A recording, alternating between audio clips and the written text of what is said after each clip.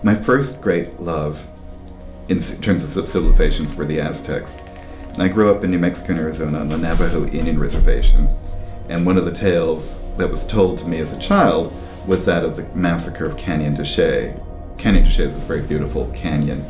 And the Indians had retreated to some caves high up in the walls, and the white men had shot into the mouths of the caves, and the bullets ricocheted and killed everyone within the caves.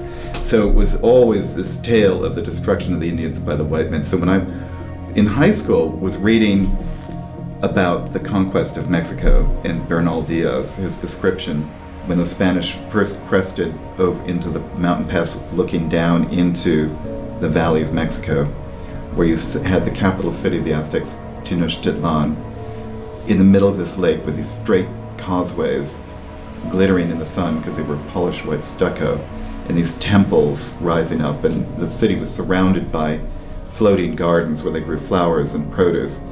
They'd never seen anything so beautiful in their lives. It was, you know, like a fairy tale, like a dream. And the city was very, very clean, unlike the Spanish cities, which were stank. Europe had no sanitation at all, no sewers, no nothing, so you could smell them for miles before you got to them. Whereas the Aztecs were meticulously clean. They bathed themselves twice a day, and they had ways of dealing with sewage and things like that that the Europeans did not have.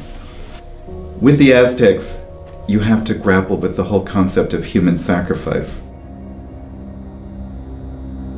which is so alien to our mindset. And as a child, of course, I was delighted in its gruesome aspects. And as an adult, I find I'm still fascinated by the Aztecs, and that's one of the sort of paradoxes. How do you have this incredibly sophisticated civilization that was capable of a very high standard of living compared to Europe, and this brutal religious rite?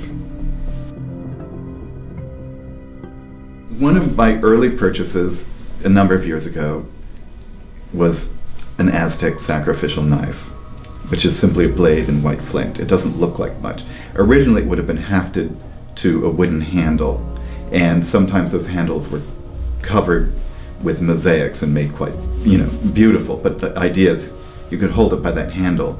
There's only one sacrificial stone that I know of that survives in the National Museum in Mexico, because the Spanish, of course, destroyed them when they came across them.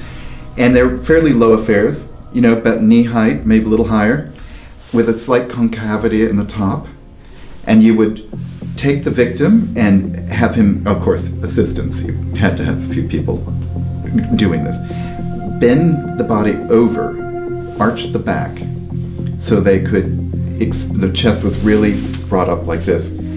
Then slice just below the sternum with this knife, and then reach in with the priest would reach in with his hand and rip the heart out, and then take the heart and offer it to the god and burn it. It's an offering to the gods.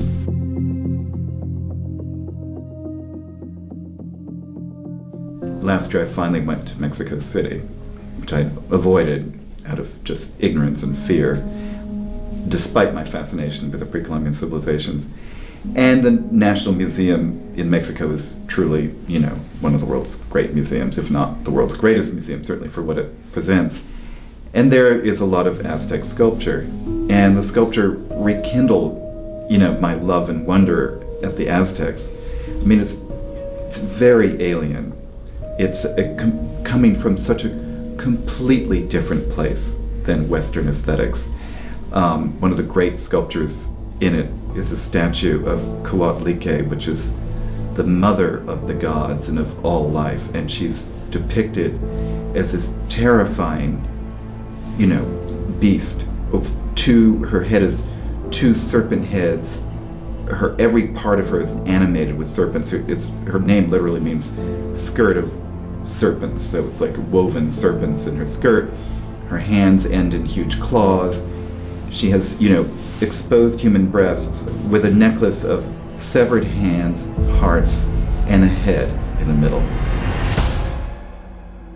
One of the things about art, and one of the reasons I love the art of other cultures, and I think the challenge of looking at, let's say, the Aztecs, because it is a challenge, is, I think art communicates on nonverbal levels, and it's reaching, I mean, these are archetypes. We are all human beings, and snakes are both an object of fascination and fear. And here you have this being who is made of snakes, and not just garden snakes. They're snakes with like huge fangs, you know, and they looks like it could all just turn upon you and rip you to shreds. And I think that that's part of the power of the image, and I think that it probably felt the same way to them as it does to us, only it meant something different to them. And human sacrifice is so sort of in your face, but it has a context. It's ritualized. There's a meaning to it. It wasn't pointless. Their belief system necessitated human sacrifice in order to keep the cycle of life going. It was thought that the gods required the blood of humans in order to nourish them, to keep like the sun going up, rising in the morning. And the reality is, the ancient Americans had no large animals. There were no bulls to sacrifice, or horses, or other large beasts of burden, unlike in the ancient, let's say, classical world, where sacrifice was a regular part of worship, but they sacrificed bulls or animals. I think death is sort of like the great question of life. I mean, we all die, and so there's this, and I think in our culture we tend to sort of shy away from that, and we, you know, try to keep it at a distance and not think about it and not address it, but there is a human fascination with it. And you think of one of the most popular forms of entertainment, other than porn, is horror movies. I mean, you know, and what happens in horror movies? Horrible things. And yet, we love them.